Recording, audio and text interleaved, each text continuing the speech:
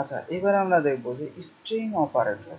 হ্যাঁ, string operator বলতে যোগ করা, মানে এর আগে দেখেছি ডট, যেরকম ওইটাই। সাপোজ আমি এখানে লিখলাম রাইহান, সেকেন্ডটাই লিখলাম ইসলাম।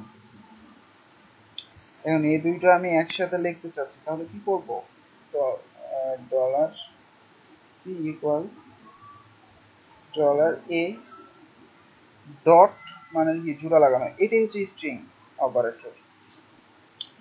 ডলার বি, তাই তো? এখন আমি যদি সি কে ইকো করি,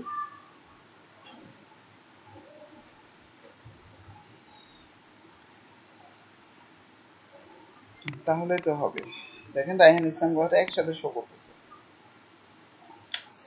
তো আমি এখানে স্পেস দিলেই একটা স্পেসও নিবে, টেনশনের কিছু নাই, স্পেস দিছে। তো এই যে ডট দিয়ে জোড়া লাগানো, কনকেটেশন যেটাকে বলা হয়, এটাই হচ্ছে স্ট্রিং অপারেটর। এটাই হচ্ছে স্ট্রিং অপারেটর। এখন আমরা চাইলে এক লাইনেও সেটা করতে পারি, অ্যাসাইনমেন্ট অপারেটর মতো। যেরকম সাপোজ আমি যদি এখানে এ লাগাই দিই আর এখানে যদি বলি ডট ইকুয়াল, ডট ইকুয়াল, তাহলে কি হবে? এর সাথে জোড়া লাগবে ইকুয়াল ইসলাম, এক লাইনও করতে পারি। এবার আমরা এখানে ইকো করে দিতে পারি কাকে? ডলার এ কে। ঠিক আছে, এভাবে করতে পারবো।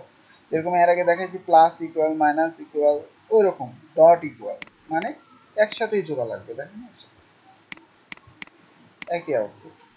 তো এটাই হচ্ছে স্ট্রিং অপারেটর বলা হয় এটাকে।